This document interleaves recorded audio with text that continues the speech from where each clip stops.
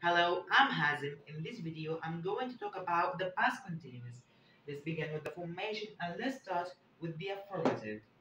In the affirmative, we use the past form of the verb be, which is was or were, plus the verb in the continuous form. Let's take an example. I was studying last night. They were eating at a restaurant.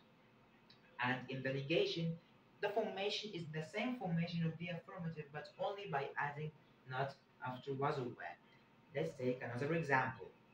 I was not studying last night. They were not eating at a restaurant. And now let's move to the yes or no question. The yes or no question consists of was or were plus the subject plus the verb in the continuous form, and if the question or the sentence needs an object or a complement, we can add them too. Let's take an example of the yes or no question. Were you studying last night? Where were they eating at a restaurant? And the WH question consists of a question word plus the formation of the yes or no question. Let's take an example. What were you doing last night? Where were they eating?